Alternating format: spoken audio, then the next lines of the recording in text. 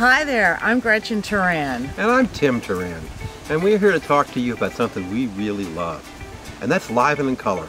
Well, from the very first show we saw, Masi Asari's Family Resemblance, to Leona Michelle's one-woman show about Nina Simone, Little Girl Blue, we have been struck by the power and the passion with which they are able to capture the many different human conditions. Let's not forget about Broadway on the River, in which we actually brought Broadway stars up here, right here to our lawn, to perform for the people of this community. And yeah, we did make some money for Live and in Color to help them put on new shows.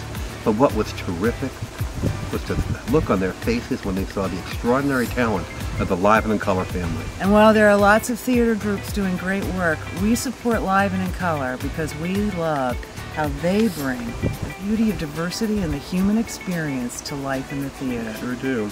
We feel that providing opportunities for artists of underrepresented communities to create and collaborate is vital. So, we'd really like you to learn more about Live and in Color so you too can appreciate what they do.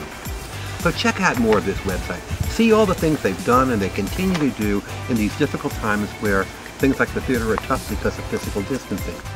After you have checked out Live and in Color, if you are as moved as we believe you will be, please join us in supporting their work. No donation is too small or too large. And hopefully we'll see you soon live at one of the great Live and in Color shows that we performed in the future. Bye for now. Bye-bye.